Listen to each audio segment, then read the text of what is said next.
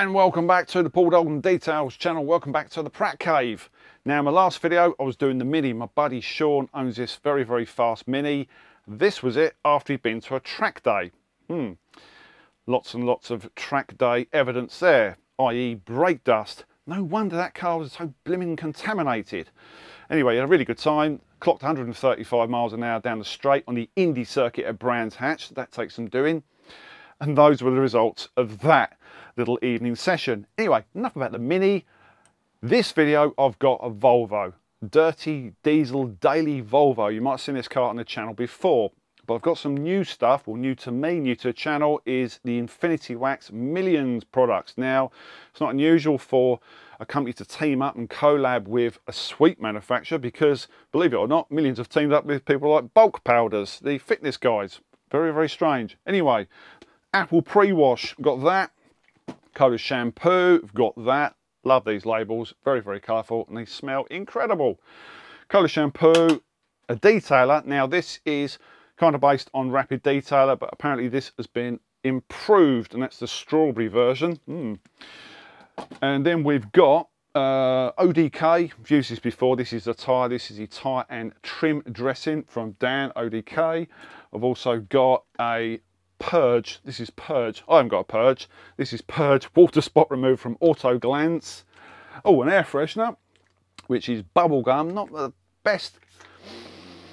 Yeah, that's definitely bubblegummy. That's from Millions Infinity Wax. Blimey, that's strong. I'm not going to be using that on the car. I just thought I'd give it a nice whiff test. And it is very nice. Also got this. Now, lots of people message time and time again saying, when are you going to do certain brands? There is a couple of them. Built Hammers, one of them, that gets mentioned quite a lot. And it gets mentioned in the podcast. So check the podcast out. Check it out. Link below. This is from AUTOSMART, one of the brands that is missing from the channel. Now, I get sent an awful lot of stuff. Some stuff I have to buy. You're probably going to be saying, God, he's tight. Just go out and buy all the products.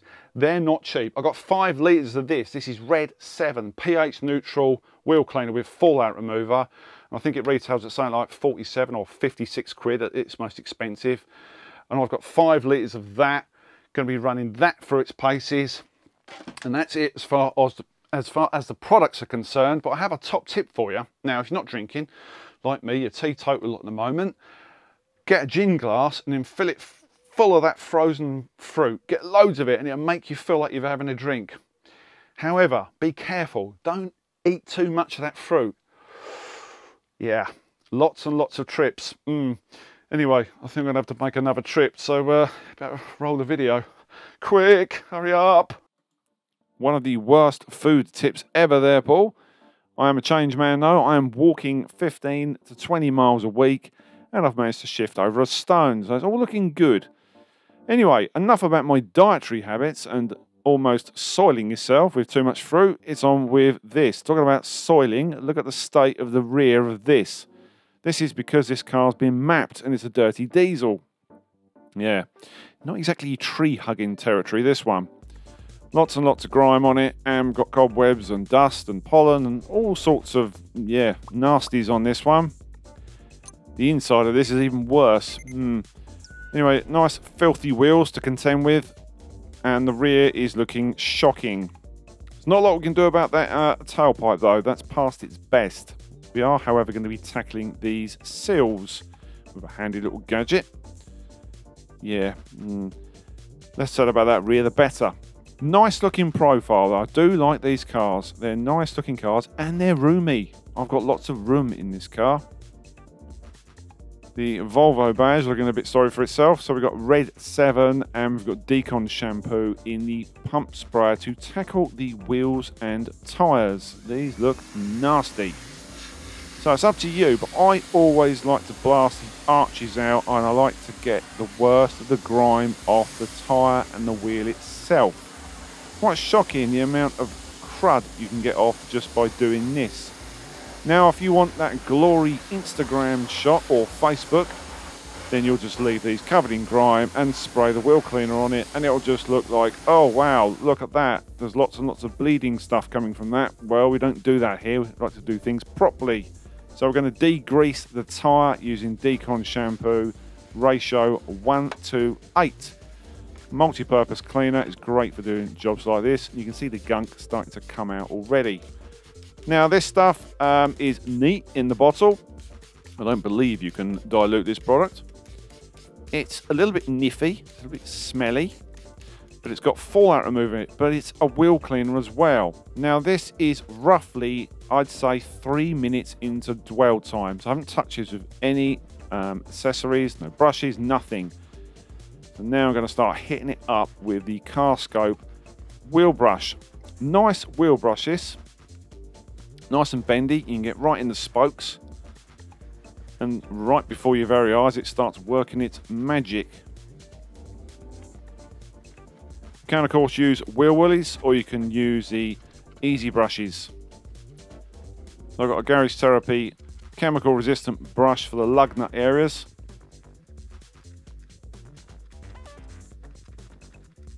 Quite foamy, this stuff, to be honest with you. Now you can use a wash mitt, a wheel mitt. I've got a microfiber. It's an older microfiber. Perfect for getting right in the back of those spokes.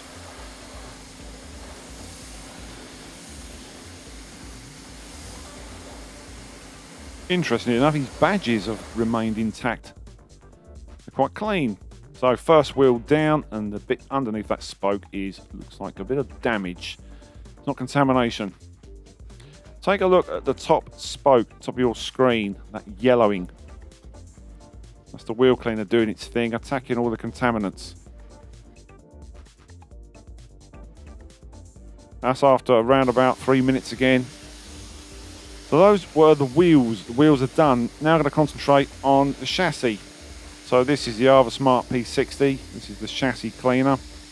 These seals go right underneath the car, and if you're not careful, if you don't get it, you go down there with your wash mitt, using 2 wash mitts, and you can pick up some crud. So it's best to give it a blast. Quick swap-a-rooney now to the 25 degree. Why? Because it's narrow. And you can do this. Use a wide one, chances are you're going to flood the cabin. Yeah, see what I mean? Dirty, isn't it? Dirty boy. Don't forget the doors as well. I mentioned this in several videos before. There is a rubber seal normally underneath there, or a lip, and it gets bunged up with junk. Millions Apple pre-wash now. So I'm going to use this in a strong dilution around about 1:5. We're going to let this dwell. So because I'm moving the cameras around the car, or camera, and only me, I haven't got a cameraman there yet. I'm just going to do this rear, and then we're going to go down this side, and then we're going to let it dwell. So it's not really sunny because I live in the UK, but it is quite humid. Possibly 22 degrees when I did this.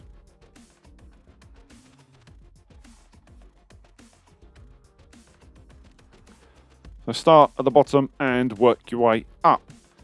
I like to do things backwards. So after dwelling for a considerable amount of time, I'd say around about 5 minutes I gave this. We're going to see what this stuff can really do.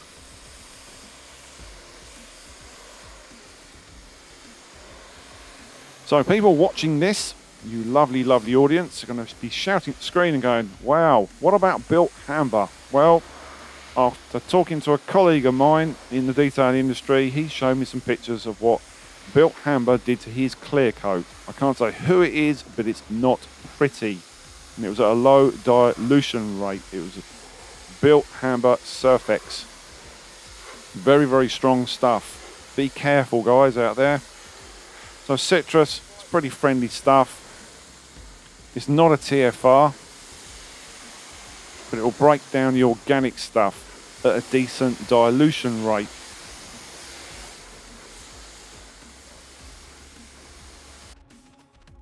Quick swipe test. Now take a look at the car. Yeah, it looks dirty, doesn't it? Yeah, there's something else going on with this. Got some good swipes going on. Managed to get that off. Not too bad for a citrus. So I thought I'll try the door. Yeah, the door looks pretty good. So Because the car looked a little bit opaque, it looked a little bit cloudy, I'm kind of thinking this is contaminated. So I hit it with the Red 7. Yes, you can use this on the body as well. It is a fallout remover after all. So I allowed that to dwell for a good 5 minutes. While my lovely wife brought us out a cup of coffee.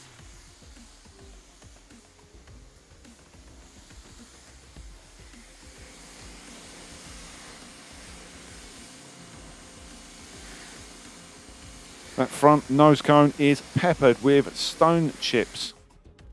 Not good. Millions Cola car shampoo. Here we go. So I put this in my Lance.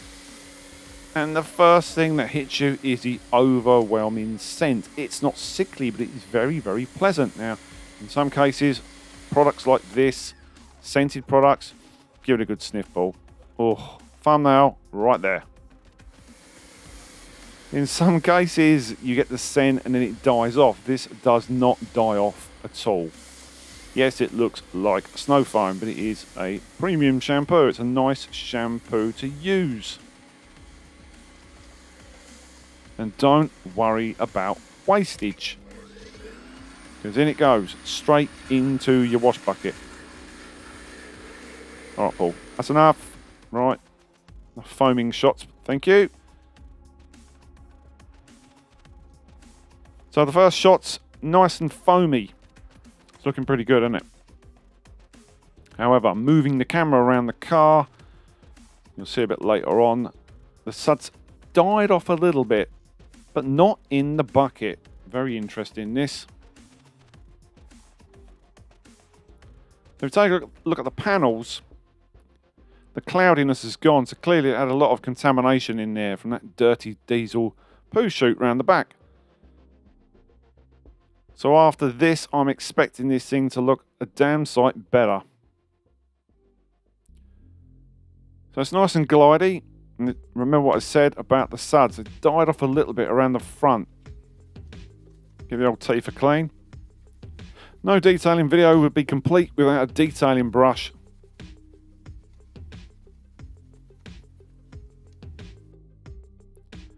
Detailer now, strawberry detailer.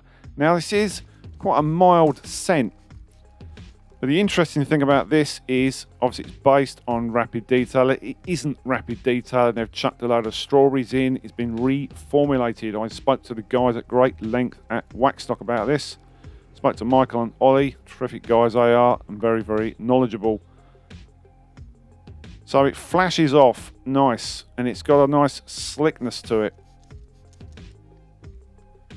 Don't be tempted to use loads of this. You can get a little bit carried away with the gloss. You think, oh, I'm just going to chuck a load more on it. So pay particular attention just underneath the light, and then you'll just see it flash off. So this will give you a little bit of protection. Handy to keep in the car. Removes finger marks, bug splats to a degree. But it gives you a nice gloss. And on black, oh.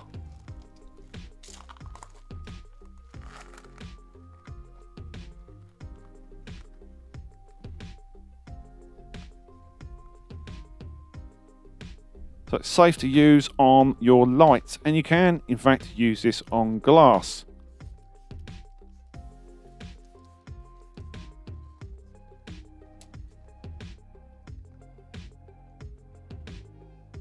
Blimey, must be serious. He's moved his glasses.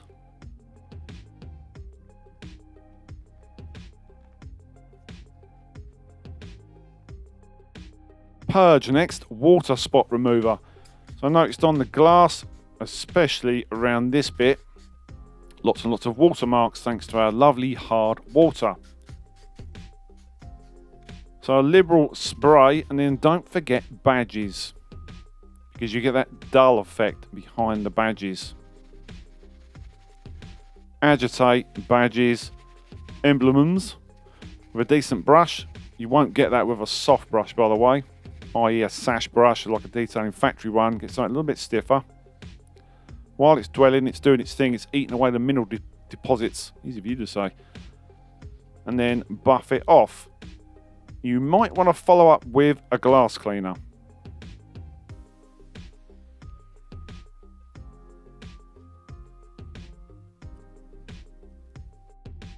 Next up, ODK, a tyre and trim dressing. So CARSCOPE tyre dressing brush, little puck. It's quite runny, this stuff, so be careful, don't overload it. And yes, we're using the rim mats, not scraping our knuckles, I can assure you. And that is pretty much it. But don't disappear, because we're going back into that Pratt cave to discuss what we thought about the products. And there is a sneaky little bit of a before and after with polishing. See if anyone spots it near the end of this video. Anyway, I'm going back to the Pratt cave. I'll chat to you guys in a minute.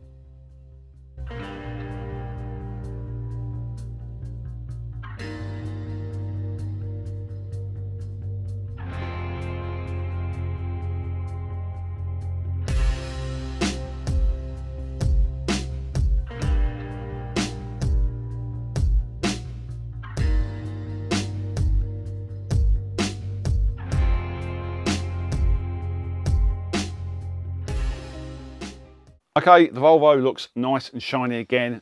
Got rid of all that rubbish. If you can hear a noise in the background, that is someone with a crosscut saw. He's been going for days. What is he doing? Making an arc? Anyway, let's talk about the Millions products before we go onto the wheels, kind of reverse order. Millions Apple pre-wash. Now this car was heavily contaminated. It kind of affected the pre-wash stage. I've had this before, had this on the white Mercedes. It's a black car. You can't tell how much contamination is on the car. However, something was going on when I did the pre-wash. It got rid of all the grime, but the car kind of looked clouded, a bit opaque, almost like oxidized. Hence me doing the fallout stage. Now I did a swipe test with this, and for citrus it worked pretty darn well. 1 to 5, fairly strong. So dilution rates, yeah, play around with them. On the day, it did a reasonable job, and that was the Apple pre-wash. The user experience is more about the smell, to be honest with you. It's nice when you're doing a car. You want something, you know, something nice to work with. Not everybody's bothered about it. It could smell like rotten eggs. People will be shouting at me, going, "I don't care what it smells like, but this smells of apples." So that was the pre-wash, citrus. Then we move on to talk about user experiences. Cola shampoo, a couple of glugs in my lance, shot the rest in the bucket. Now, looking at the video, you can see sometimes the suds didn't look like they were there. They were there, but I was moving the camera around a lot. However, strangely enough, in the bucket, they were still in the bucket. So you might have to stick your lance back in and froth it back up. The reason I put this in a lance is just to keep the panels a little bit cooler. Now, it was a fairly dull day. It was around about 22 degrees, very, very humid, very sweaty down below. And it didn't really affect it too much, but user experience, the smell, as soon as this came out the lance, my buddy Sean was there and he was like, wow, that is strong. And it is, if you like cola, then it's for you. Really enjoyed that shampoo. Yep. Maybe a few more suds, I suppose. I don't know, but I need to give that another play around with. It's very, very good stuff. Anyway, more reverse order action. The quick detailer. Now, is this an improvement on rapid detailer? Well, in my opinion, it is, because I've got rapid detailer and I've had it for quite some time. This seems to flash off quicker and it seems to be a little bit slicker, and the gloss just seems to be a little bit pepped up. User experience, once again, for me, the strawberry scent is lovely, but it's mainly the behaviour, you know, the way this stuff flashes. It's just so easy. Get two cloths, don't overload it. I tried overloading it on the bonnet just to see what it would do. Little bit streaky. If it's going to go streaky, get a damp microfiber, level it, get another dry one, and then just go over it and you're good to go. That's what I found on the day anyway. But yeah, I did like that.